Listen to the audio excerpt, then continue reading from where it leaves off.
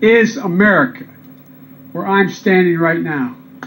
These are the people, whether it's in Scranton or Claremont or anywhere around the world, the country, who built this country. And it's about time we step up. They're always the first ones that are hurt and the last ones that are helped. But that's not going to happen this time.